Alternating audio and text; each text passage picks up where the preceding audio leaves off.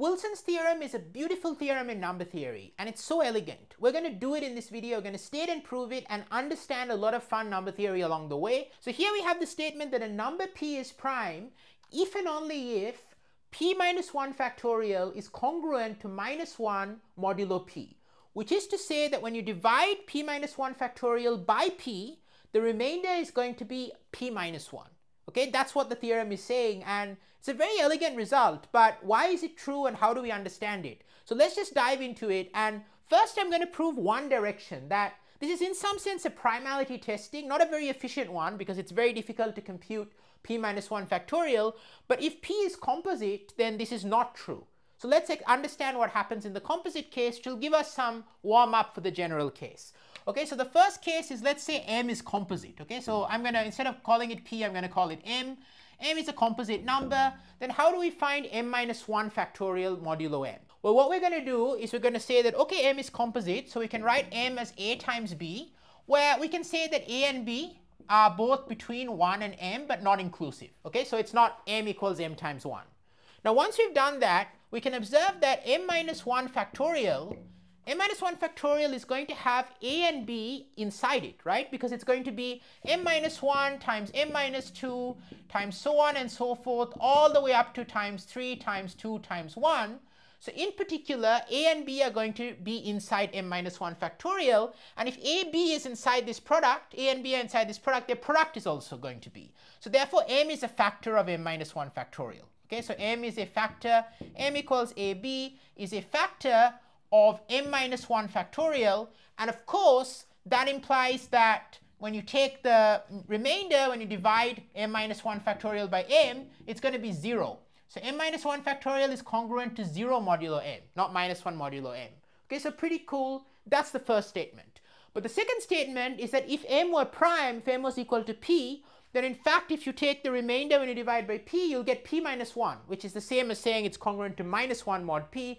Why is that? It's going to be a fun little proof, and I just want to mention that Wilson's theorem has powerful applications. For example, you can use it to show that a prime congruent to 1 modulo 4 is always the sum of 2 squares. It's a very beautiful result. If you want to see a video on that, please drop a comment down below, and if you're enjoying my content, please don't forget to leave a like and subscribe. It makes a huge difference to the channel. I love all the engagement on the channel, and I love creating this fun math education all for free. So let's just dive into the next step. Alright, so the next step is, how do we understand p minus 1 factorial if p is a prime number? So let's look at p minus 1 factorial, and what we're going to do is we're going to group up terms in p minus 1 factorial. Okay, it's going to be very interesting.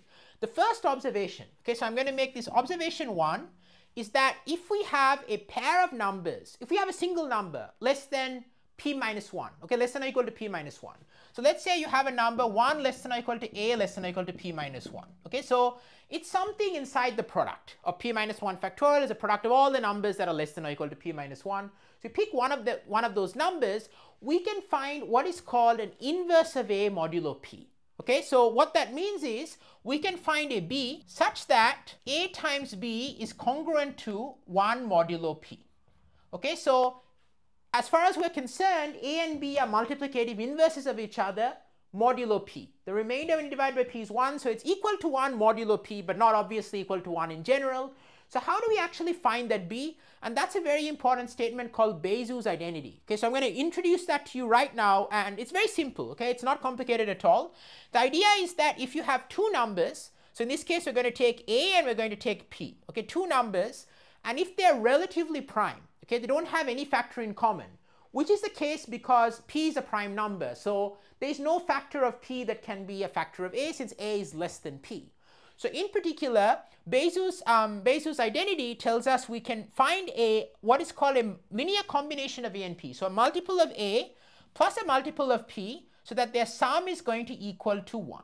Okay, we can write 1 as in such a form as a multiple of a plus a multiple of p, and of course there's going to be y or x is going to be negative. Okay, so that this sort of cancels out and becomes 1.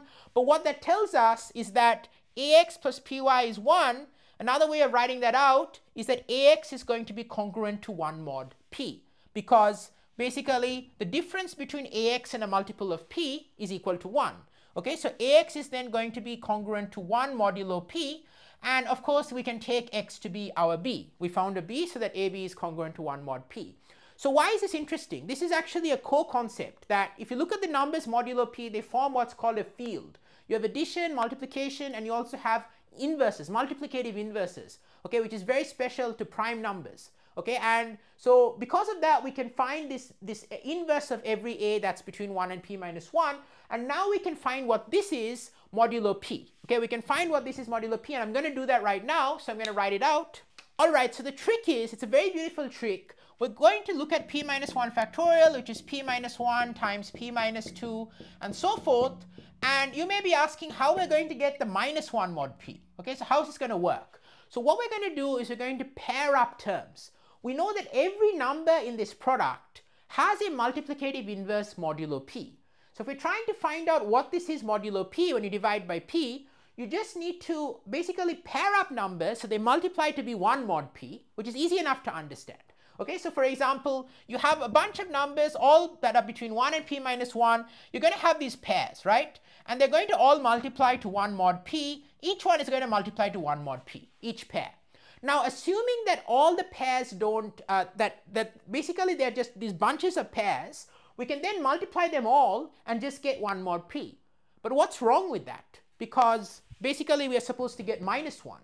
Well, what's wrong is that some numbers pair up with themselves. They don't pair up with something else. Okay? And one such number is 1 and one such number is minus 1.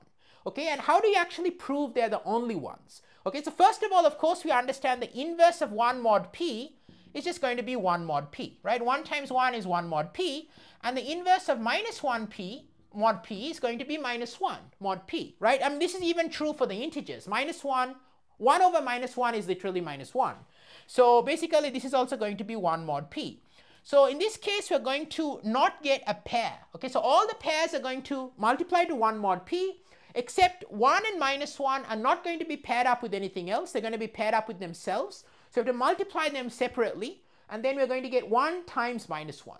And so the entire product, we're going to have all these pairs congruent to 1 mod p. We're going to multiply with 1 congruent to 1 mod p, and then the minus 1 is going to make it minus 1 mod p. But in order to make this a complete proof, I need to explain why 1 and minus 1 are the only numbers that don't pair up with anything else, okay? Because we need to be rigorous, because maybe we even missed this whole idea of the minus 1 and just said the answer was 1 without being careful that some things could pair up with themselves. So why is it that other things can't pair up with themselves? And this is another beautiful concept in algebra. Working modulo p is what we can do is we can look at the equation x squared minus 1, okay?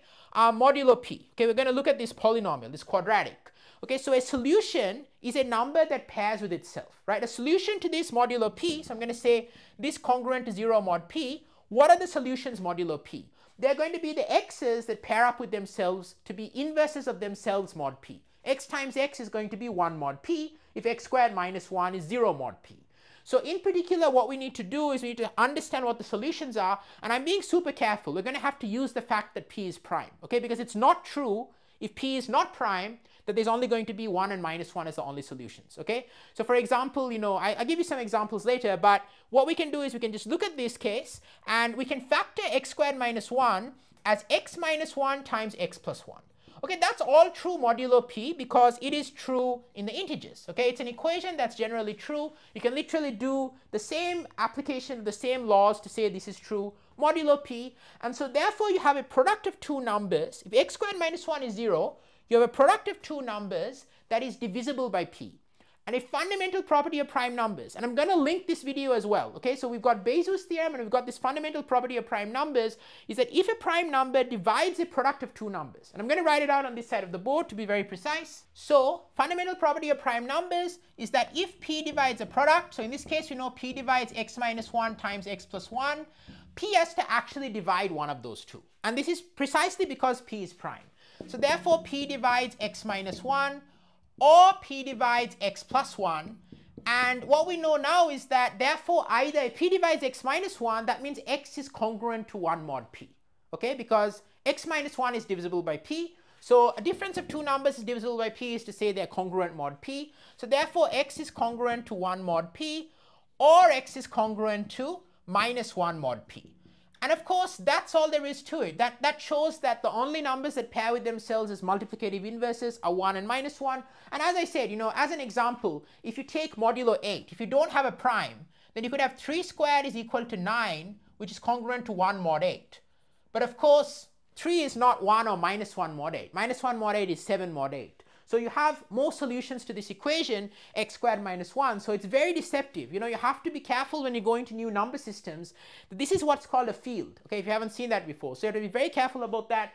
So that's the video, and I hope you love that proof of Wilson's theorem. It's so beautiful. It has so many applications. Thanks so much to Alex and Nathan for their ongoing support on Patreon. It makes a huge difference to the channel. And if you want to consider supporting on Patreon, please check out the link in the description.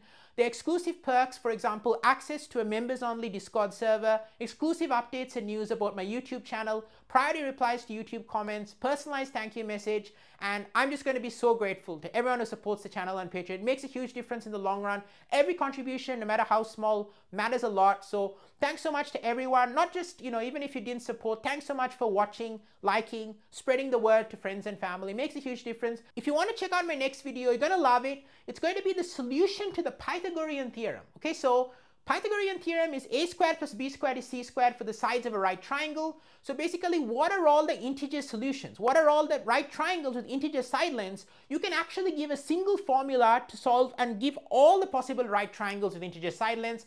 It's going to pop up on the screen. It's an introduction to the advanced subject of arithmetic geometry, but in a way that pre-calculus students can understand. So too can anyone beyond. And here's another video you're going to love, which is going to be the proof that, if P divides AB, then P divides A or P divides B. Just getting into that rigorous number theory. You're going to love that. Check that out here. I'm super excited to see you in the next video. Have a great day, and I'll see you soon.